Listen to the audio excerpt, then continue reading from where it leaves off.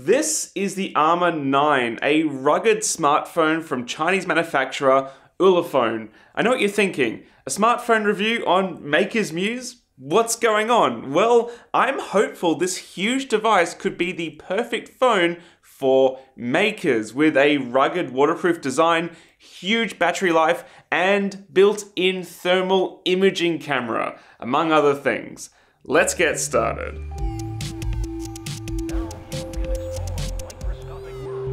How's it going, guys? Angus here from Maker's Muse. I first saw this device reviewed by Naomi over on her channel when they were running a Kickstarter for it, and it instantly caught my attention as almost the antithesis of what other modern smartphones have become. Instead of making slight, fragile devices out of glass and metal, Ulefone is known for their rugged designs, but this one does a few more tricks than the others. Reviewing smartphones isn't something that happens very often on this channel. I want to be clear that I'm approaching this phone very firmly from a usability standpoint as a tool that's also a phone. So if you're chasing deep dive tech specs and processor benchmarks, you might want to look elsewhere. For the review, Ulefone sent over the device as well as an accessory case and an endoscope attachment. Yep, an endoscope. For real. We'll get to that in a little bit. It's pretty clear from the start what market Ulefone is targeting with the packaging, definitely very different to the minimalist designer boxes of more familiar brands, and rocking that construction yellow and aluminium tread plate vibe.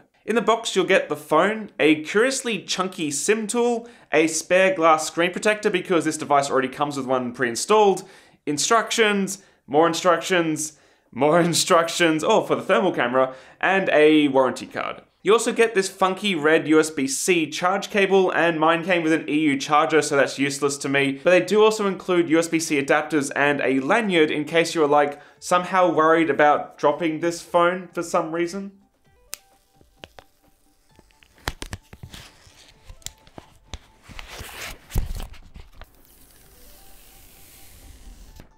The first thing that strikes you about this device is just how massive it is. It towers over my old iPhone 6, measuring 168 by 82 millimeters, and well, he thick, 16 millimeters with nothing else, no case or anything, and it weighs a hefty 324 grams. It's probably the largest phone I've used in recent memory. The design of the phone for sure is polarizing, with huge rubberized corners over dark grey anodized aluminium sides and a raised plastic rim around the whole front's face to protect it, and this somehow accentuates the giant bezels even more. There's a notch for the camera, and on the back there's another huge slab of rubber and another raised rim that protects the camera array.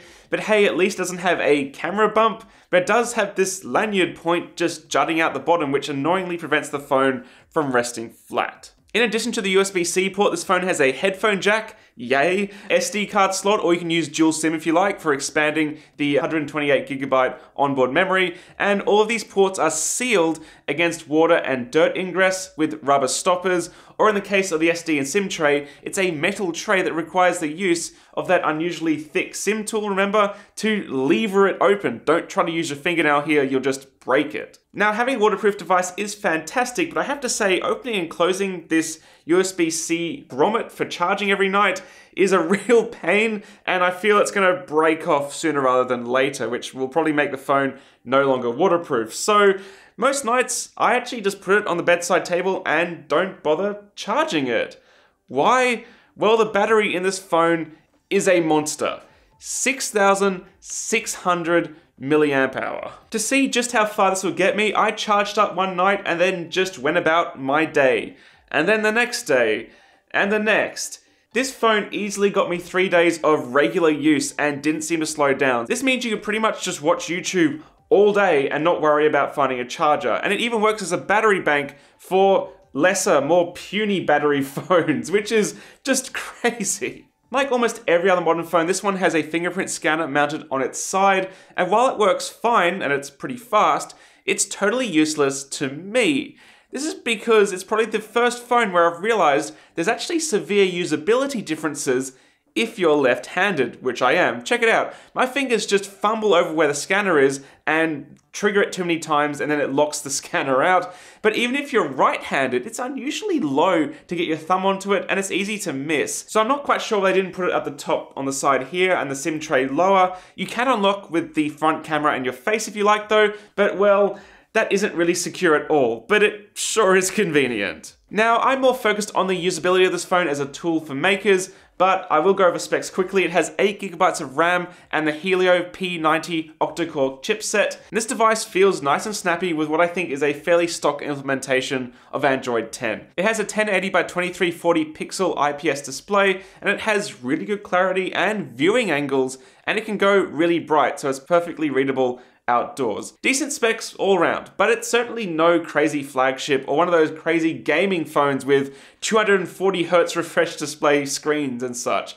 But can your gaming phone do this? Let's be real, the main reason people are going to be buying this phone is for the built-in thermal imaging sensor from FLIR. Back in 2017, I bought this ruggedized phone, the Cat 60, which, as far as I know, was the first smartphone to pack a built-in thermal sensor, but the device was so slow and gutless, it was almost unusable.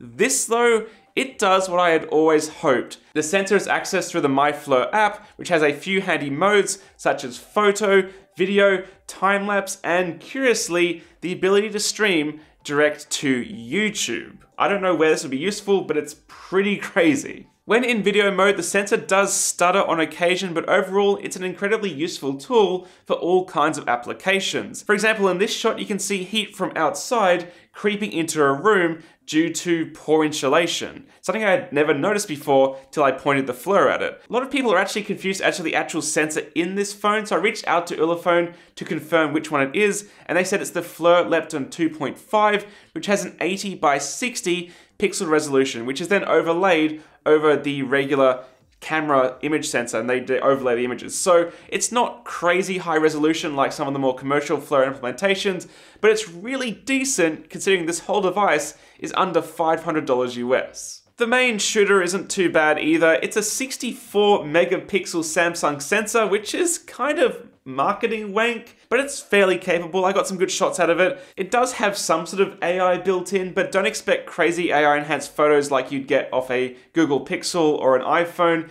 It doesn't really hold up to those flagships, but I felt the photo quality was more than enough for my day-to-day use. One thing I will mention here is by default, it has this stupid watermark, which it puts on your phones to be like, oh, I was taken with an Armor 9. Who would ever want that? But thankfully you can disable it in the settings. There's other modes in the camera app like night and bokeh, but they aren't all that great because again, it's basically all down to the post-processing, not so much the sensor these days. And even my 2-year-old Find X, my Oppo Find X, takes way better artificial bokeh shots than this one does. And unfortunately, as you can see, the rear camera for video is just garbage. Especially that focusing every time you move, it like blips in.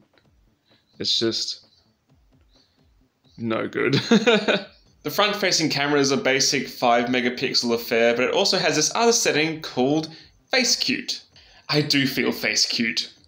Okay, let's check out that endoscope attachment. You can already buy USB endoscopes for smartphones for quite cheap, it's nothing new, but this is the first phone of my knowledge to have a dedicated mounting system for one, and this one is also IP67 rated, which means it can be submerged in up to a meter of water for up to an hour without damage. It has a tiny array of white LEDs for illumination and a tiny screwdriver and fasteners for attaching to the phone, which I feel will get lost pretty much instantly. It's really kind of fiddly to attach, which is a little bit disappointing. I was hoping it would just snap in place and then be able to just unclip quickly, but there it is. So let's test it out.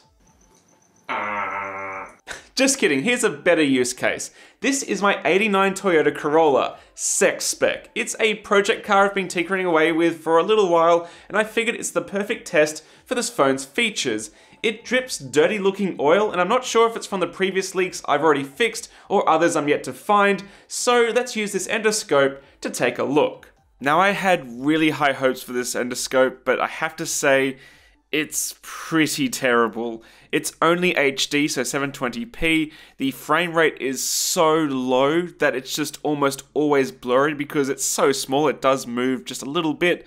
and because the frame rate is like 9.5 frames a second or something, it just always seems to blur. And on top of that, there always seems to be lens aberrations, flares, and just bad optics all around. And this is a real blow to me because I was really hoping this would be good and actually useful, but you can barely make out the oil filter here, let alone any leaks and where I should be looking to work on my car. But let's just say in some ridiculous universe this phone still isn't rugged enough for you. Well, check out the case.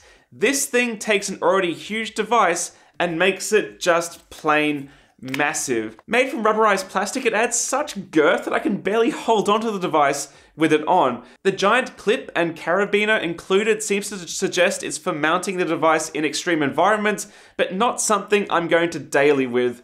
That's for sure. However, even without the case, there's no denying this phone is massive. So who is it even aimed at? Well, as I mentioned, I've been after a rugged phone with good features as a maker and thermal imaging since I tried the Cat 60 a few years ago, and I was left wanting more. I stuck with that phone for a year, but I found the poor battery life, unusable camera, and sluggish user experience made me actually step backwards to my iPhone 6 from 2014 until I upgraded eventually to the Oppo 2 years ago. And honestly, most people will stick to phones like this, flagship devices that are powerful, made from delicate but pretty glass. But if you want a device that won't explode after you drop it once onto concrete from your pocket, then maybe a rugged device is more your thing. Ulefone has since released the Armor 9E, which is a cheaper version of this device with identical specs, but it lacks the thermal camera, and if you're just after a rugged phone, that might be for you. But that, however, doesn't excite me as much as this device does.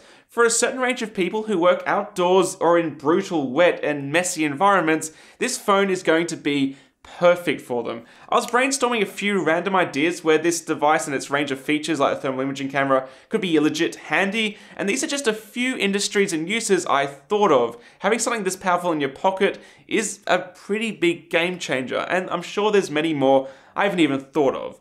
Some of the usability choices are questionable, like the attachment method for the endoscope leaving the pins open during normal use. Don't like that. And the inconvenient fingerprint scanner means I just don't use it. And this damn shortcut button could be so useful. All I wanted to do is use it to take the photos, like be the shutter release button, but it has to be volume down. I can't reprogram it. I can just make it open the photo app. So that's a little annoying. It might be improved in future firmware updates. But here's the big question. Will I stick with this phone? Will I daily this massive phone, the Armor 9? Well, I think so. I'm going to stick with it for at least a few months, and I might give you guys a quick update after that. I'll be honest, even though it's huge and it's a little bit chungus, it's not too obtrusive in your pocket.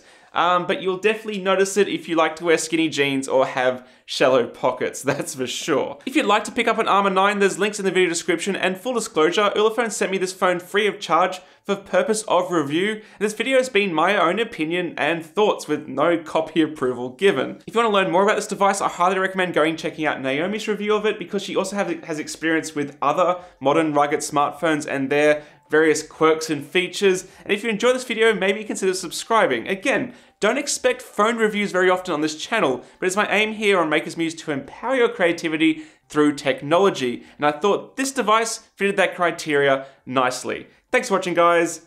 Bye.